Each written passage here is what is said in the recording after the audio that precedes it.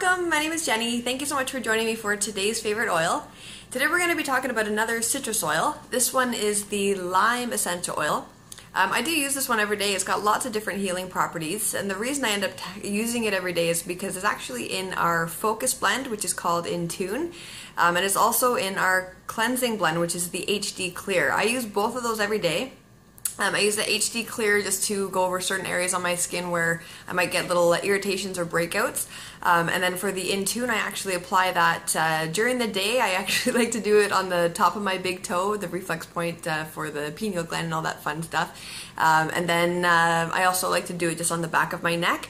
And I'll also do that before I go to sleep. It actually helps me to have some pretty awesome dreams since I started doing that. So those are just two of the blends that lime is actually found in. Of course, this is another one that you can actually add to your water to flavor your water. And I will just remind that for essential oils, typically taking essential oils internally is a big no-no because you can't guarantee the purity and the quality of the essential oil, and that includes it from the growth process to its harvesting to the extraction to putting it in the bottle. Any contamination can happen at any one of those stages, and what's great about doTERRA is they actually do test their oils at every single one of those stages just to ensure that they're meeting that purity and that quality that we've come to know from these oils. So that's the only reason why you can actually take these ones internally. I just want to be very clear on that, so that you don't grab any essential oil and then put it in your water, because that's not not usually something you're able to do. Okay, so very important to mention. So this is the lime essential oil. It is one that has been approved in Canada as a natural healthcare product. And again, some of the usages in here are amazing. I didn't even realize it myself. So for internal and topical use, you can use this one to help relieve coughs and colds. So another one that's great for decongesting or the respiratory. Used in aromatherapy for symptomatic relief of acne and boils. So again, that's why it's in the HD Clear or the cleansing blend, and I do use that every day. Used in aromatherapy to help joint and muscle pain associated with sprains, strains, and rheumatoid arthritis. So that's another thing that it's great for. Add a drop of lime to your drinking water for an enhanced flavor. Add a drop to your salsa. So I actually know a lot of people that are adding lime to the guacamole. Is that normally where you put it? I think that's true. I've never made my own guacamole. Can you tell?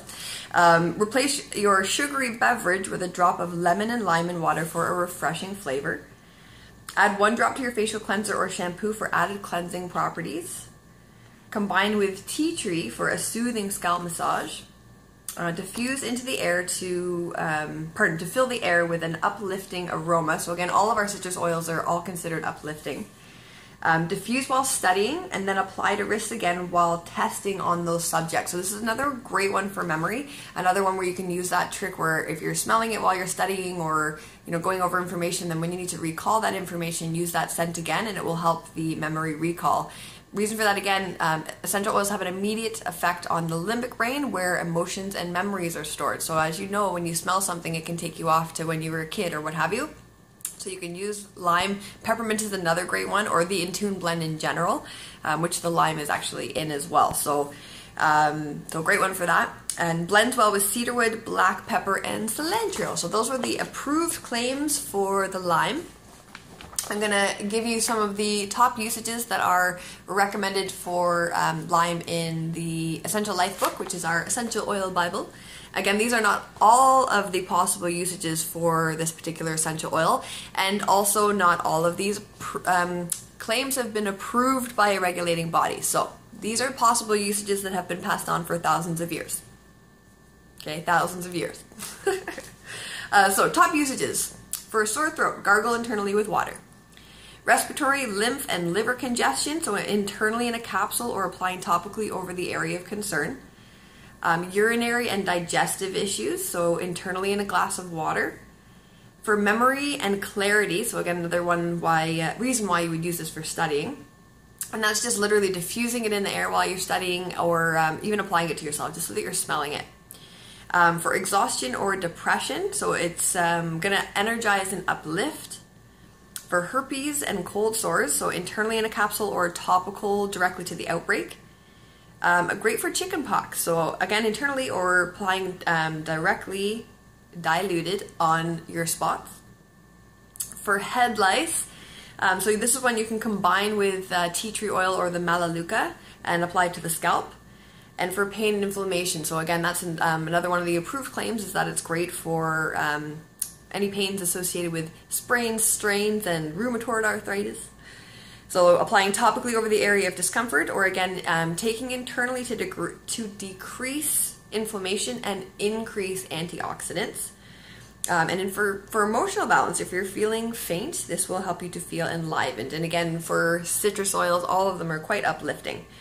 There is a little safety with this particular essential oil, and it's true for the skin. When we're working with citrus oils, if you're applying it to the skin, it can create a little photosensitivity. So it says to avoid sunlight and UV ray exposure on affected areas for 12 hours after direct topical application, because it can cause skin sensitivity.